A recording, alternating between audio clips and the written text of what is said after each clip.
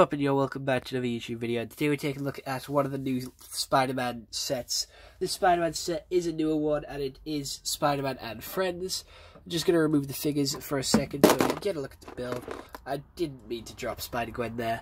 But moving on to the builds, we do have a little Spider-Car there. If I just move everything else out the way, the floor is very cramped because I have a lot of Lego around me to review. So if we look at the Spider-Car first, it does have some arm things which you can position up and down to make it look like it's scuttling like a spider. It is a junior set, so there is no stickers. It is all printing here. See some nice eyes here, nice Spider-Man logo. Also, we do have a lot of bigger parts here, because obviously it's a junior set, so there is a lot of bigger parts. Looks very cool. I do like this little bike. It does have enough room for one minifigure. There's like a little seat there. And rolls pretty well. Moving on to the next build of the set, which is this one. This is sort of Doc Ock's, Olivia Octavius' little walker here. Does have a printed panel there to like hunt Spider-Man and stuff. Can stand up with, can fit one minifigure in there. Has some laser beams coming off it. The legs don't move forward; they only move side to side, and they do have two points of articulation, one at the base of the foot and one at the top of the leg.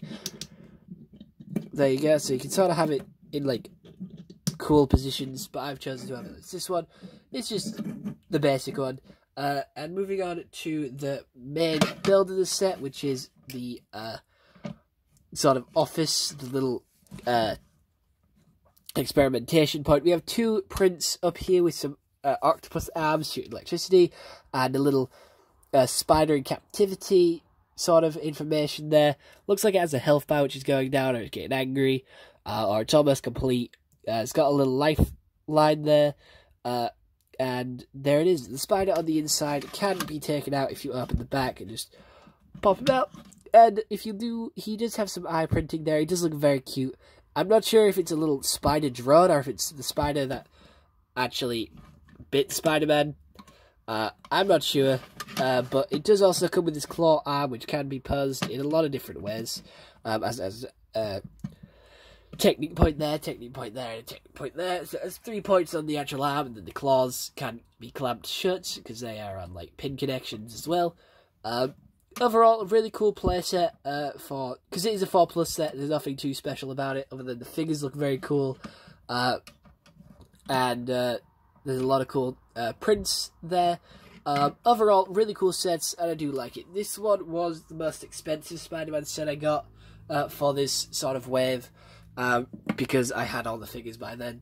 Moving on to this one here, which is Spider-Man, who comes in 3 of the Spider-Man and Friends sets. It does look like the Amazing Spider-Man's mask, or Spider-Man from the Spectacular Spider-Man, the TV show. Looks pretty cool. I do like this Spider-Man. He does have some nice torso printing. It looks very like cartoony and like cute. Yep, looks very cool. Has the ugly Spider-Man symbol on the back, as we had a conversation about yesterday. Well, me and my friends did. That logo is like the ugliest one. But overall, a really cool Spider-Man. A nice blue mid-legs as well. All these characters do have mid-legs, which is very cool. Because it means we get a lot more mid-legs and more unique colours. So moving on from that, we do have the bad guy in the set, which is Olivia Octavius, who does have 2 head prints and a nice new hair mold. I lied, she only has 1, I thought she had 2. She has a pretty happy one, like her experiment's going well. Nice torso printing there, some little robot arms on her back. Nice new hair printing, which looks pretty cool. I do like that hair. I might have to buy more of that from Bricks and Pieces, because it just looks very cool. She does have some back torso printing, but to see that you have to take off her octopus arms. And there you go. It isn't the best back torso printing, it's pretty basic, but still does continue from the front with the belt and the sort of shoulder pad, I do believe. I don't know what else to call it, some form of shoulder pad. But there you go. That's Olivia Octavius, because it is the female Doc Ock. Moving on to Spider-Gwen, which has a new torso print and new leg print, new head print as well, because it has some shadow at the top there. Still using the old hood piece, do wish it went to the new one. Nice back torso printing with some blue. We have purple mid legs for the first time as well, which is very exciting. We also have yellow mid legs for the first time, I do believe. All this is very exciting. I do like this figure. This is one of the best figures of this sort of Spider-Man wave. We do also have a pink Spider-Man robe with a big sort of capture thing here, which does come in every set in different colours. We have a white one, a red one, and a pink one. The pink one is obviously for Spider-Gwen, the red one is for Miles Morales, and the white one is for Spider-Man himself. But obviously, this set comes in the pink one. And yeah, this set is very cool. There is no arm printing on any of the figures, but we don't need arm printing when we have some cute little torso printing and head printing. I don't know, they just look really cute. I just like them. They're just really cool. But other than that, I hope you all enjoyed this YouTube video. See you all next one. Have a nice day, and goodbye. Stay home and stay safe.